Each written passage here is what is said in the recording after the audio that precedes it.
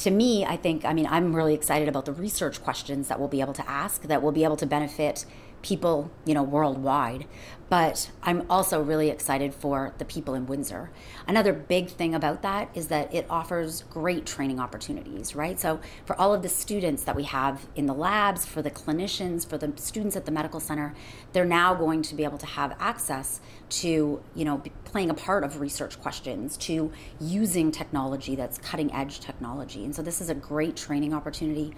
It also opens up the opportunity for lots of jobs in Windsor, diversifying, right? So bringing in industry. There's lots of industrial partners that want to use this types of technology to advance whatever they're building, right? Or and even some companies will market some of these technologies. And so really there's an opportunity for what we call incubator space, where it helps to pay off some of the bills for these technologies by bringing in companies. And so that builds jobs, and it creates a self-sustaining facility.